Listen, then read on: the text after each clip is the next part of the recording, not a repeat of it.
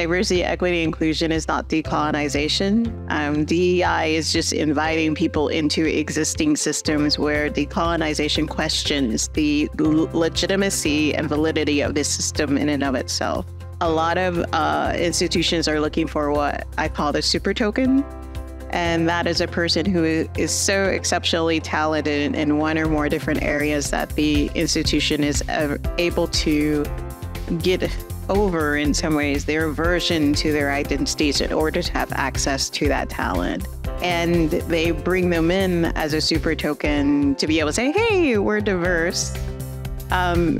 but only wanting to recognize the fact that this person has what makes them so exceptional is their ability to survive and adapt and to thrive in the systems that have been set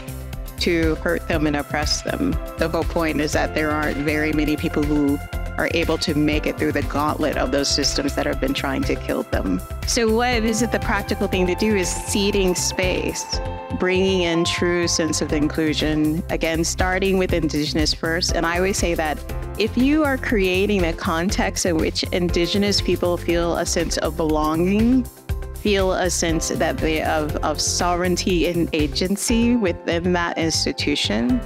then you have opened the door for everyone else, because this is the community, for very good reasons, have reasons not to trust, have been told that they only can belong if they are assimilated or dead,